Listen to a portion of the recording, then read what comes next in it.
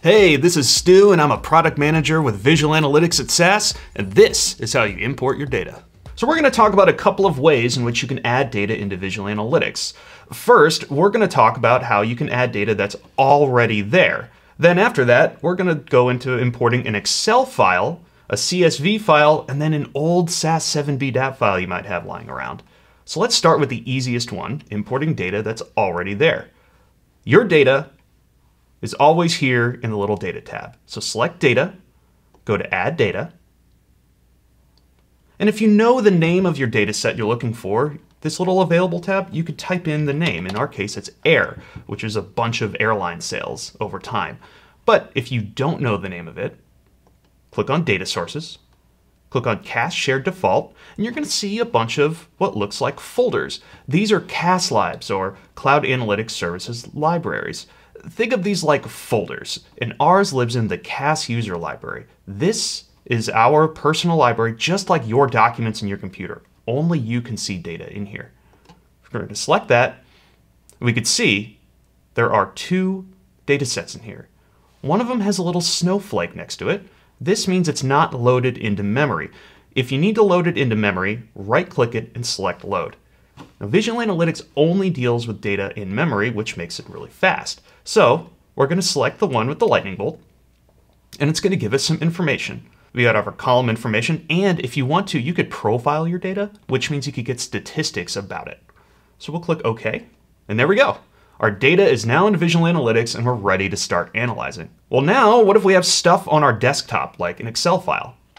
Let's go back to the exact same place. Go to Add Data. But before we do that, we're going to click Data Sources. We're going to right-click CAS User. We're going to do Set as Default Target Location. This ensures that all of your data goes to your personal folder, and that makes it easy for importing.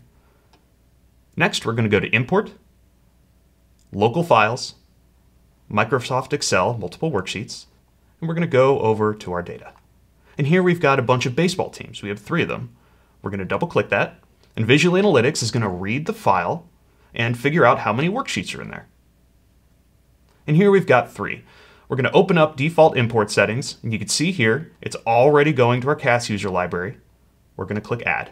So there we go. We've got our table names that we're going to load. We've got all 3 of these, and notice that it's going to import multiple ones all at the same time. And we are going to add more to this plan as we go on. So great. Everything looks right. It's importing to the right worksheet. The first row contains column names. We know that. If we needed to limit the range, we could do that and type in our own Excel range, but we want to import everything. So that's an Excel file. Well, what if you have a CSV file? Same way.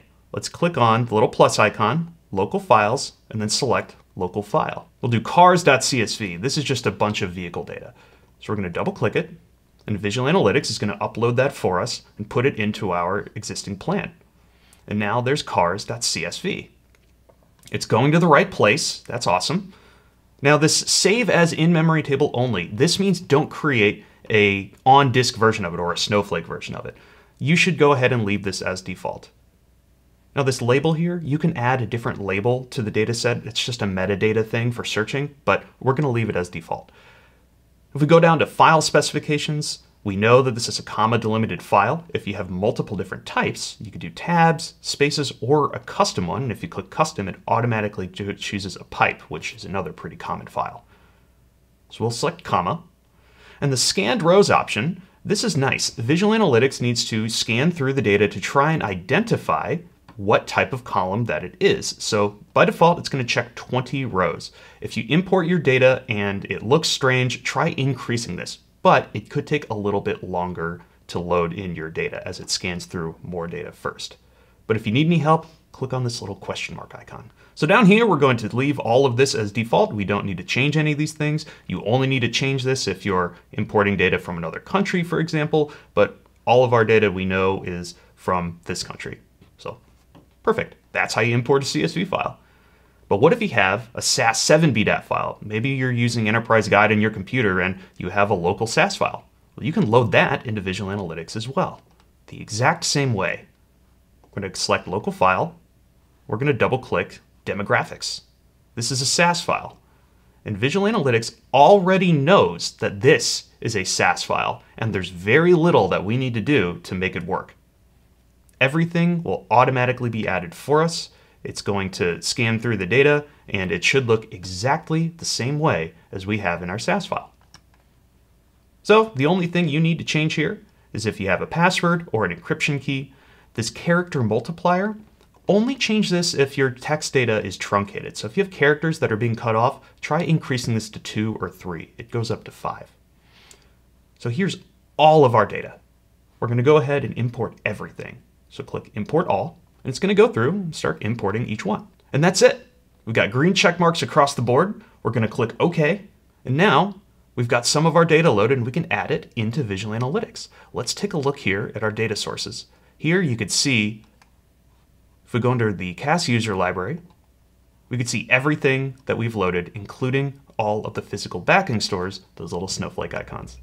And that is how easy it is to import your data into Visual Analytics to begin analyzing your data right away. For more information and tips and tricks, check out the links in the description below. And also, go to the SAS Communities Forum. I'm there answering questions, other SAS people are there answering questions, and people like you. For more tips and tricks, subscribe to the SAS Users YouTube channel.